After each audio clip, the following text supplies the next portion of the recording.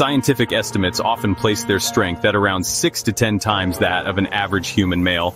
They can easily snap thick bamboo stalks, something a human would struggle with immensely. Their bite force is equally devastating, estimated at around 1,300 psi. That's stronger than a lion or a great white shark. When a gorilla charges, it's not just running. It's a 400-pound battering ram moving at speeds of up to 25 miles per hour. 100 men. The classic version of this debate specifies average men.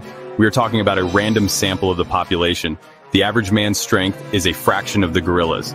Our bodies are built for endurance and versatility, not for overwhelming force. Most modern humans have never been in a true life-or-death fight, especially not against a wild animal. Fear is contagious. Cooperation requires communication, leadership, and a clear plan.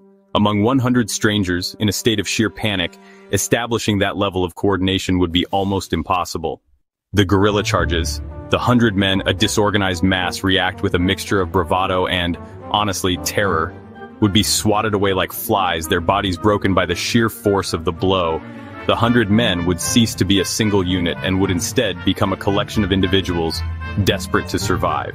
The gorilla would have successfully defended its territory, and the legend of its power would be cemented in the minds of any survivors. But what if we change the variables?